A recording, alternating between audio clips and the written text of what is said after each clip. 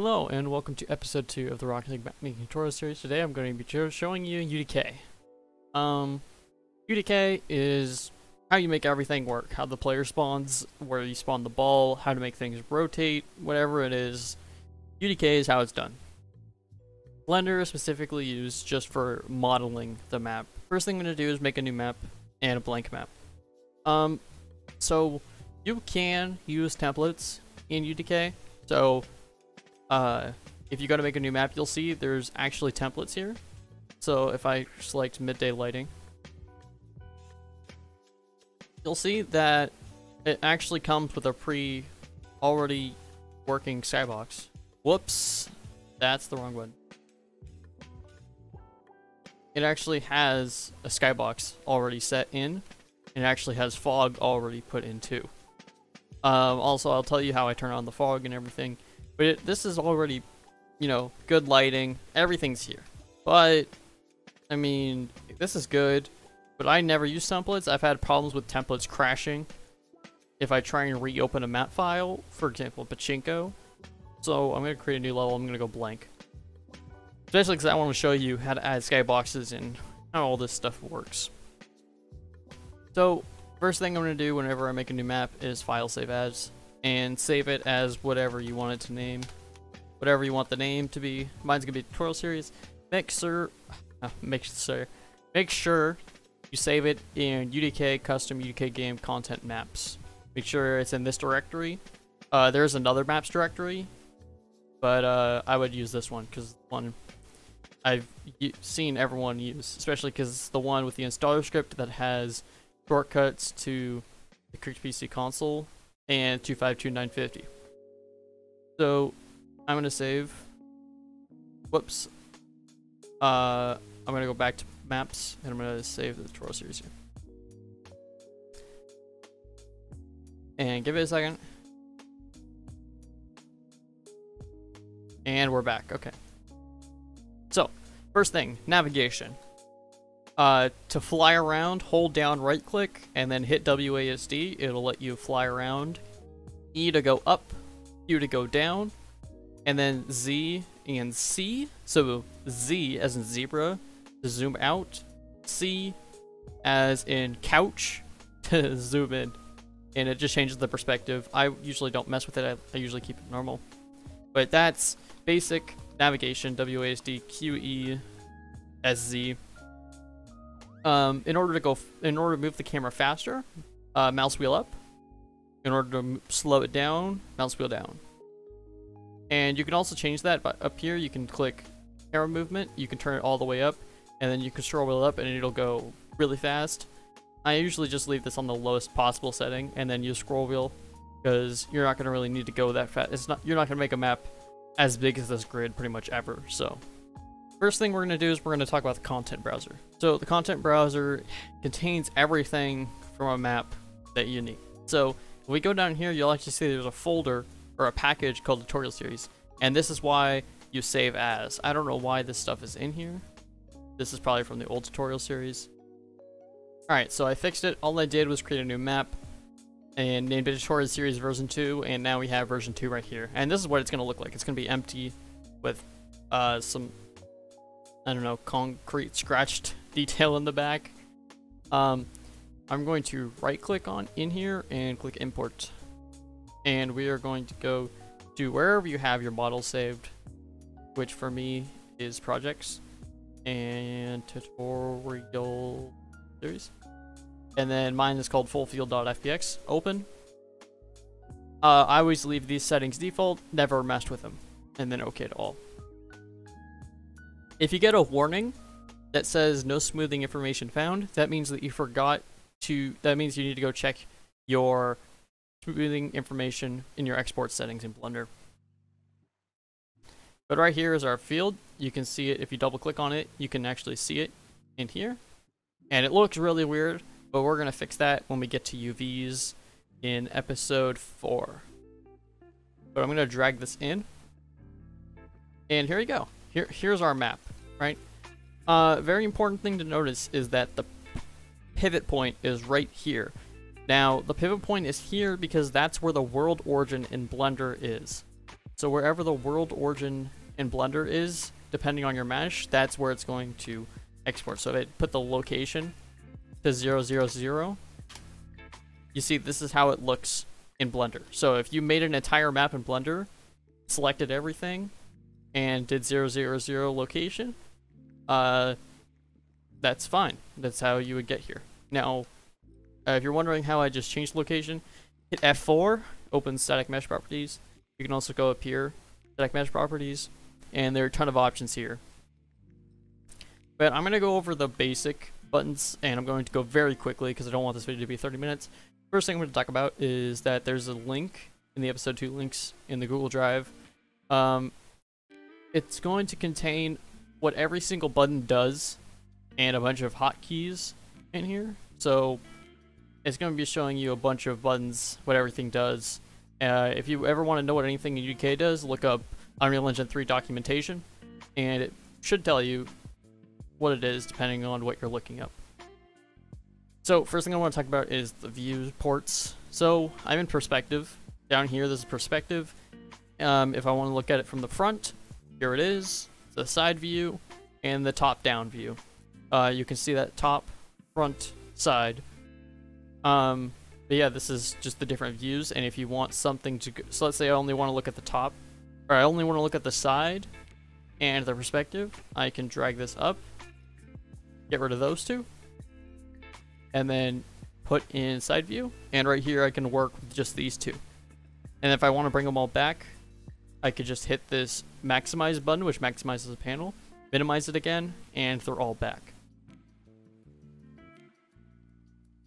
I usually always stick in perspective. I only go here if I need to fine-tune something, or if I need to, you know, trying to figure out a trigger's size, because it's kind of hard to figure out in here. But we'll go over trigger sizes in the next episode. So, yeah, we're going to go over the buttons, and we're going to go over it very quickly. If you want to know what anything does, here you go. Documentation. Okay, so, first thing I want to talk about, saving options. This is save current level, save all levels, save all writable packages. Never, ever, ever, ever hit save all levels. Only hit save current level. So right here, file. It's basically just these buttons that's showing you. Never, ever hit save all. Ever, ever, ever, ever, ever, ever hit save all. Save current level. Save all is going to overwrite the dummy assets, and it's going to cause a bunch of problems. Just save current level. And there you go. This is undo and redo, Control Z, Control Y. These are the translation, rotation, scaling tools. So if I want to move it over, I can do this. If I want to rotate it, you can hit space, and then you can rotate it whatever direction you want. And you can see that up here that it changes if I hit space again. Changes to scale. And then we can scale it up. And then if I want to do non-uniform scaling, so let's say I want to make it just bigger this way, but it's already rotated, so I want it to be bigger this way, but I want it to... Okay, so right here, if we rotate it... Oh, okay, it locks the local. Okay, well, that's not a very good example. There's this thing, so let's say I want to move this, but I want to move it down this way, and not this way. You go up here and hit world, and it's going to change the local coordinates, or it's going to change the world coordinates to go on the world axis rather than the local axis, where it does this. And that's basically how you move stuff. Find actors. So if you want to look for something, if you have a tag, this is very useful. In order to put a tag, you can just go to properties, again hitting F4, and then look up field or something, whatever you want to name it, and then go here. If we typed in field and then tag right here, you can see our static mesh actor. Just the button to open the content browser. Control F. I always minimize it, so I never use this button. Kismet, which is how you make things work. We'll go over that in episode 6. Matinee, again, for Kismet. And this is changing this will change how far you can see. So if you see here, you drag it down, you can't see anything. The more you drag it up, the more you can see. I just leave this at max. I don't know what the point of minimizing that is. Probably if you have a worse PC, you might want to, you know, put this halfway. but I say that's not very useful. This is a button that's stupid. It just is. Just always keep this on. If it's solid blue, that means it's on. It basically just lets you select translucent materials. For some reason, this is I don't know why this is an option, but it is. Here are a bunch of building options and mobile options I've never used. And then we go to viewports, so wireframes, unlit. If we go to lit, there's no lighting, so this isn't going to be very useful. Again, no lighting, no lighting, no lighting, no textures. Don't know. Lighting, and we don't have any of that, so you know, it's not very useful right now. This is enable game view. So what game view is going to do is it's going to, I see it as the same as detail lighting. I see it as the same exact thing. It's just G is a hotkey for it. But I usually stick in detail lighting a lot when I'm making maps that with dummy assets already placed. You'll see that in episode 4 when we use textures. Locking the viewport. This will basically make it so you can't go to an actor. So if I were to right click, go to actor, you see it won't do it. If I unlock it and then select it, it goes to it like that. If I go over here, you want to see it more drastic, go to actor, ta-da, we're here. Okay. Next thing is lock selected Azure camera. So if I click this and then I move, you can see that the goal is selected to where we are, and then we hit it again and it places it wherever we were looking. This is not very useful for what we're doing. This is more useful for cameras, which we'll get to in the next episode when we talk about gameplay. These are options for more lighting. Playing a viewport, which is useless because we're doing Rocket League modding, not making, you know, an actual game from scratch. This is tear out floating copy, so if you click this, it'll make another viewport. So if you want to view this on your second monitor, it's just another viewport, but it's, you know, it's its own dock.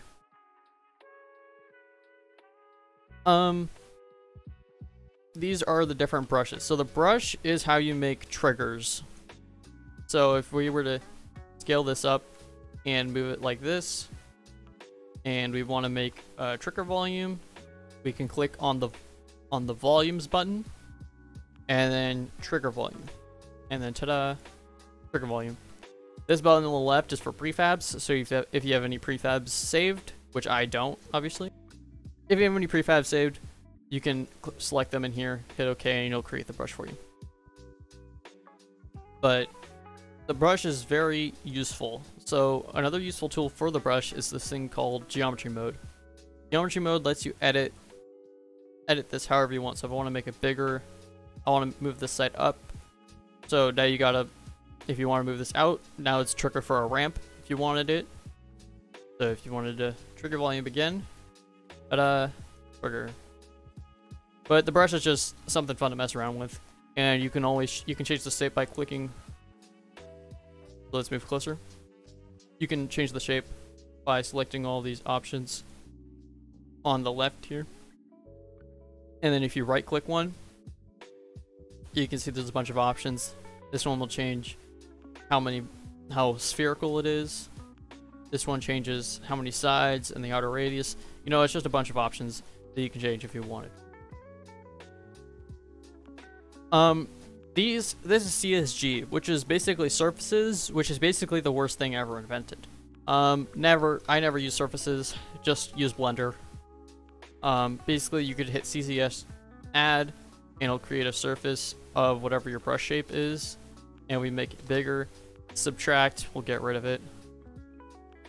I don't really get what the point of surfaces are. It's mainly for, I think, before 3D software. I wouldn't use it. Just use Blender. Viewing options. So show selected only shows the actor. Hide selected, hides it. Show all, bam. If I do this, invert selection, it will select these two instead of the mesh. And then if I wanted to hide these, ta-da, show all, ta-da. Okay. So if, let's say I'm over here, I'm working on something over here for some reason, and I want to find my brush. I can hit this button, go to Builder Brush, ta-da, we're here. Let's say I'm over here and I want to quickly get to this person, and I don't, you can hit home for a hotkey, but you can also just click this button, it'll go to actor for you. And that is basically everything in UDK that I explained very quickly. Yeah, everything, that's basically the basics of UDK. I know that was really quick, and I tried to go quick, but if this video is long, I'm sorry, and I'll see you in the next episode when I start talking about gameplay.